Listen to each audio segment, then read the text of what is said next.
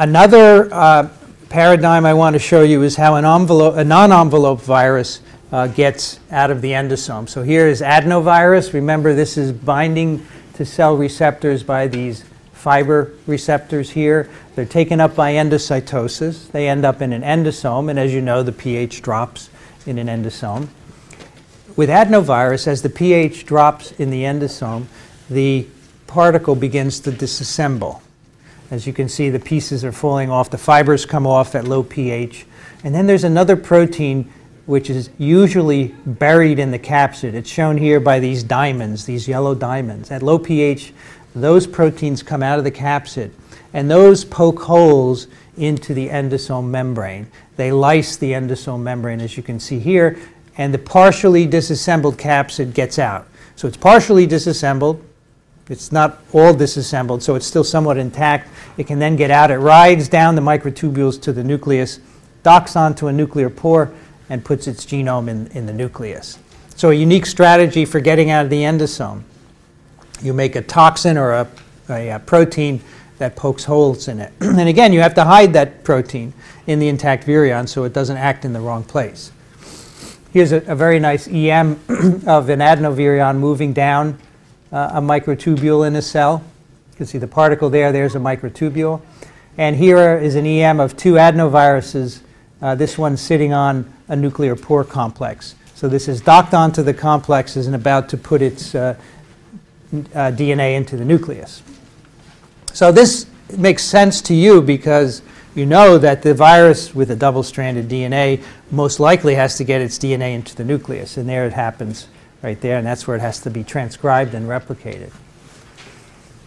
Now there is another strategy for getting out of an icosahedral capsid exemplified by polio. And what we're doing here is we're making a pore in the capsid, and the RNA is coming out of the pore. So when poliovirus binds its receptor, that interaction is enough to get the RNA out of the pore. If you mix poliovirus with its purified receptor at 37 degrees, the RNA will come out. So apparently the receptor is enough to trigger some conformational change. It triggers the spring in the virus that's loaded that lets the RNA out. So remember, if the receptor isn't on a cell, this will not happen. So this is the control that the RNA will only come out in the right cell type. So what we think happens is the virus binds its receptor and is quickly taken up into a vesicle, and very close to the cell surface, the RNA is then ejected from the particle. Now, getting out of the particle is easy because the receptor alone can do that. But then you have to get across the membrane, right, because you have to have some kind of a passageway. And we think this happens when the virus itself makes a pore. So here's a close-up view of poliovirus bound to its receptor. Here are two receptor molecules that are fitting into the canyon and the particle. Now, if you remember from last time, I told you there was a molecule of lipid in the capsid. And in fact, that's what these curly molecules are here. When the receptor sits down into the capsid, it pushes out the lipid. The lipid leaves, so now the pocket here is empty. And that gives the capsid the room to move. It undergoes conformational changes. And two hydrophobic sequences that are normally hidden, these blue sequences, now they come out and make a hole or a pore in the membrane. So really this is all familiar, right? Because you're hiding the fusion proteins in the interior until they're needed. And what's the signal for them being needed? The right receptor that sits down and pushes the lipid out and allows those fusion peptides to come around.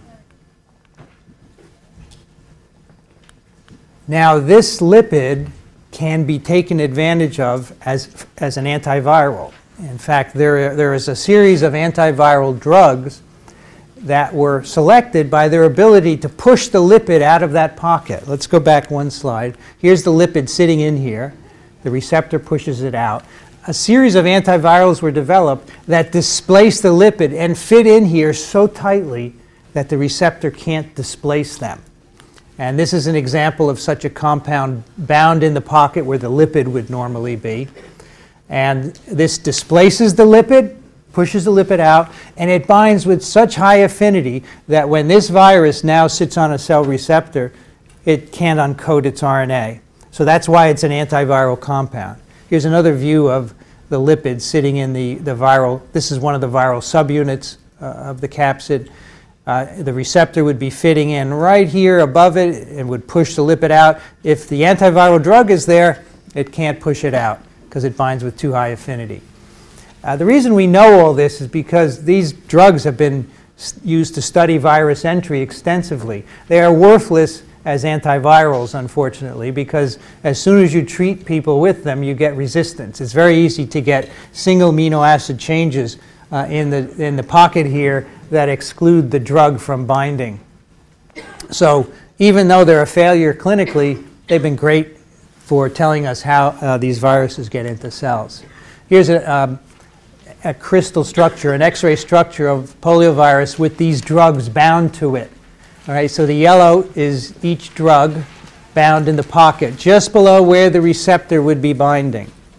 And remember, there's 60 receptor binding sites per capsid. There are 60 drug binding sites per capsid as well. This is all predicted by icosahedral symmetry. So here, for example, is a five-fold axis of symmetry. You can see 1, 2, 3, 4, 5 kind of copies of the protein around that five-fold axis, and there are 5 copies of the drug bound in the pocket around it as well. I want to tell you one example of a co-receptor or a second protein that's required for infection. This goes back to Coxsackie virus, which uses this molecule called CAR. Now, Coxsackie viruses use 2 receptors to get in cells. They use CAR, which is the one shared with adenovirus, and they also use another protein called DAF. Now, Coxsackie viruses, like many other viruses, initiate infection at epithelial surfaces, respiratory tract, gastrointestinal tract. But CAR is not on the surface of the epithelium. CAR is a tight junction component. It's buried in here. But it's necessary for virus infection. So how does a virus bind to it if it's located in here? Well, that's where DAF comes into play. It turns out that DAF is present on the apical side of epithelial cells. So DAF is up here, CAR is here in the tight junction. When Coxsackie virus binds to DAF, it starts a signal transduction pathway. It starts to signal through kinases and adapter molecules, and that ends up loosening up the cytoskeleton of the cell and loosens up the tight junction. So basically, virus binding to DAF loosens up the tight junction so the virus can now move into it and bind to CAR. Isn't that brilliant? So the receptor is inaccessible. So instead, the virus has evolved to bind to a cell surface molecule, and that binding loosens up the tight junction. So that's why Coxsackie viruses need 2 receptors. And finally, the entry of reovirus is worth mentioning, because this is an illustration of a virus that never really gets rid of its RNA from the capsid. So reoviruses are double-stranded RNA-containing viruses. They have a double icosahedral shell. They bind a receptor. They're taken up by endocytosis. Now, where most viruses will leave the endosome as the pH drops, because remember, at the end of the endocytic pathway, what happens to an endosome is it fuses with a lysosome, right? And that's full of proteolytic enzymes and nucleases, and most viruses want to get out before the lysosome steps. So that's why low pH gets them out. However, reoviruses stay there. They are gluttons for punishment. They stay in all the way to the end, and what happens is the enzymes in the lysosome digest away the outer capsid of reovirus. But the virus doesn't mind because it's got a second capsid below it. Right? The first one is stripped off. The second capsid is there. That second capsid is very hydrophobic, and it just punches right through the wall of the lysosome. Brilliant, right? So that's why this virus has 2 concentric shells, because the second one is left after the digestion, and that gets it into the cytoplasm.